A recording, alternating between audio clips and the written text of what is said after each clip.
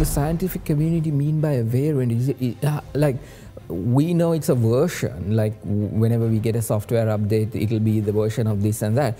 Is it a similar thing, or what exactly, is there like a drastic difference? Because for us to understand that? So if you go back, I mean, the virus, that are the genes, and that is made up of certain letters that we denote, and if those can change, and that is called a mutation.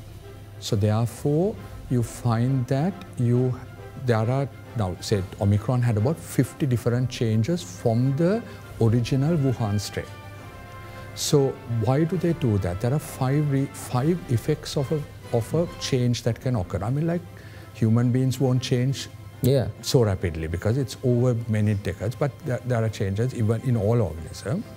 So when you look at the 5 changes that viruses try to do, one thing is it more transmissible?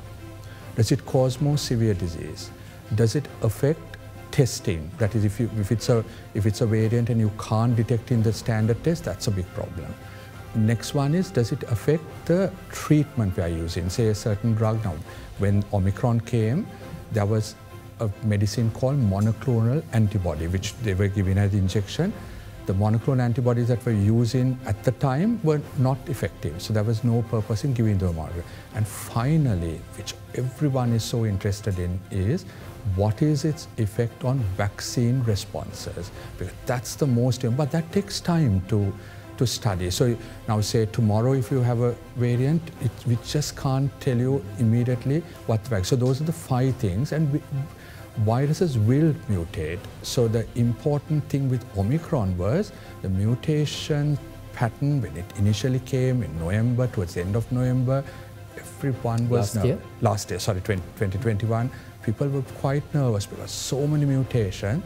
But then the data from South Africa came out and said, okay, the patients were not they were not ending up in ICU and dying. But then we had to remember that South Africa, a small, younger population, they had a lot of them had got COVID before, etc. So they had pre-existing immunity. That was great because it was milder sort of infection that was causing.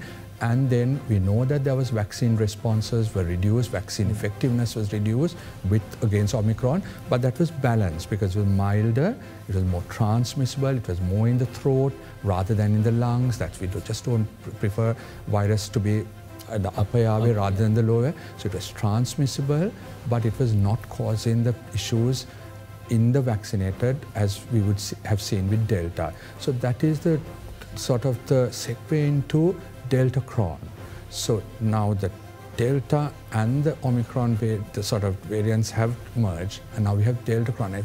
That is the one that we have to just ensure that it doesn't take off, because if it takes off, then you're having the Delta aspects of it more dangerous, Omicron more transmissible, and that's a combined sort of a dual effect.